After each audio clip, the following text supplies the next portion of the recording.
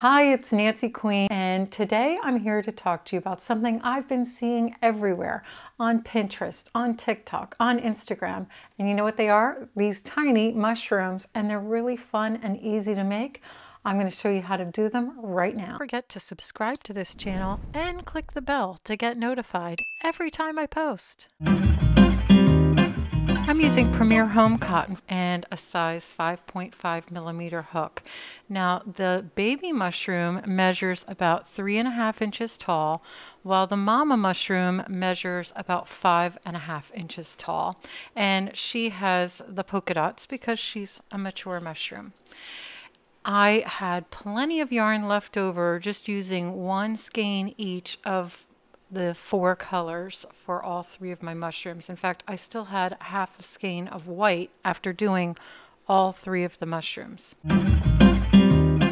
The general construction for all of the pieces starts out exactly the same. You're going to be working, starting in a circle and crocheting in the round all the way around for the bottom. And then you'll make a similar piece for the top and the flat piece for the inside. They get stuffed and then seamed together. I'm going to start this project working from the center out, and I'm going to make a slip knot and then a chain of 3. I'm going to join the chain with a slip stitch and work 6 single crochet in that ring. You could also use the magic ring method for this technique. And you'll have the full pattern printable that's in the description below as well to help guide you along. So we are working our 6 single crochet, and then on the next round we're going to double that by working 2 single crochet in each of those 6 single crochet. So when we get done with the second round, we'll have 12. Now here's one of my favorite crochet tips. I don't use stitch markers to mark the beginning of the round. I use a little piece of yarn in a contrasting color, and I just kind of tuck it in before the first stitch of the round, and then I work my round. And I'll know that I'm completed the round when I get back to that piece of yarn. I take it out and then I place it back in front of the first stitch of the round. And I just keep carrying it all the way up until I'm done with my project. I find that the yarn stays in place. It's really quick and easy to move, and I always know where I am in my project. I never have to recount or guess. I find it just an easy and fun method, so I hope you give it a try. Once your round has 24 stitches, you're going to begin working evenly. And that's going to create this little curve that you have and start making the sides of the stem and transitioning away from the bottom. So we're moving from the bottom to the sides. And then we'll begin doing some decreasing. Okay, so for round 7 of our stem, we're going to work the first stitch as we normally would. Now we're going to do a decrease. So I'm going to go into the next stitch, pull up a loop. Then I'm not going to finish. I'm going to go into the next stitch, pull up a loop, and now I have 3 loops on my hook. I'm going to yarn over and go through all 3. Then I'll crochet 1 more. Now I'm going to do a decrease of yarn over, pull up a loop, go into the next stitch, pull up a loop, and yarn over and go through all 3. And I'm going to keep repeating this all the way around the row. So I'm going to crochet 1, and then in the next 2 stitches I'm going to crochet 2 together.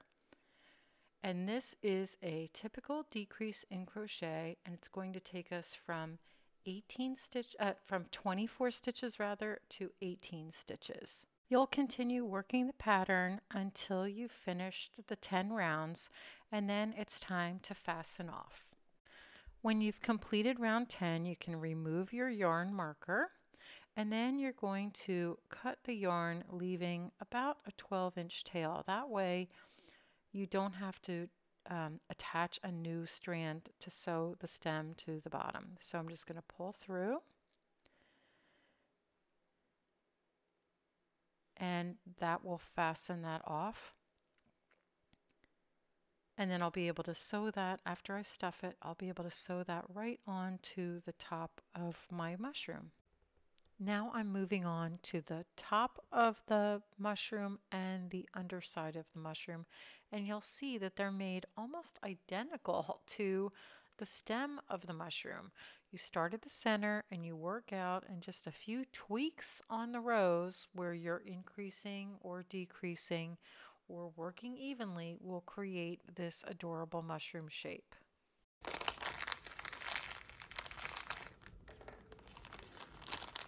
Now that we have all of our mushroom pieces made, it's time to attach the eyes.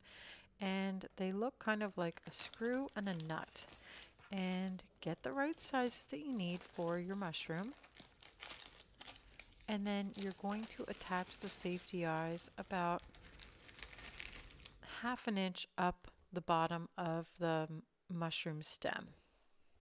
So you'll insert the eye, and then you'll take the backing and you'll put that in. So I'm going to do both the eyes first so that I can see exactly where I want them, and then I'm going to put the backings on. Okay, so I have them where I want them, so my little mushroom looks super cute. And now you just click the backing into place. You might need to apply some pressure, but it will work, and you just really give it a good click down and it will stay exactly where it's supposed to. Now I'll apply the safety backing for the other eye, and we are ready to go. Now it's time to stuff your mushroom stem. So just use little bits at a time and shape the stem so that it looks exactly the way you want it. I like to do just a little here and there, and then shape it, add a little more, shape it, and then we're ready to work on the next portion. Now you'll work the underside and the top very similarly to how you made the stem. And if you make the underside first, when you get to the last round of the top of the mushroom, then you don't have to fasten off and reattach. You can just pick up and join the underside to the top of the mushroom. And I'm just going to go and crochet through both of those pieces together, and that's going to seam it. So I go through one side, the top, and then I go through a stitch on the underside. And I work to about 1 inch before where I started. And then I'm going to stuff it and finish seaming. Now you can see here I've worked almost all the way around, and I have that 1 inch opening. I'm just going to stuff that, and when it's stuffed to my liking, I'm just going to finish doing the single crochet around. Okay, my mushroom top, I've finished it. I've woven in the yarn ends. Now I just squish around the stuffing till it's shaped exactly the way I want it, and it matches my other mushroom.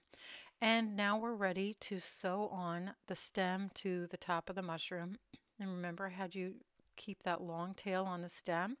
Now we're going to use the long tail to attach the top to the bottom, and I just center the stem right over the top of the mushroom, and now I'm just going to weave back and forth, sewing one side from the top and then pick up a stitch from the bottom, and I'm just going to keep going around the mushroom all the way around the stem, and that's all you have to do to sew the top to the bottom. I really hope you've enjoyed crocheting these mushrooms with me, and I'll see you in the next video.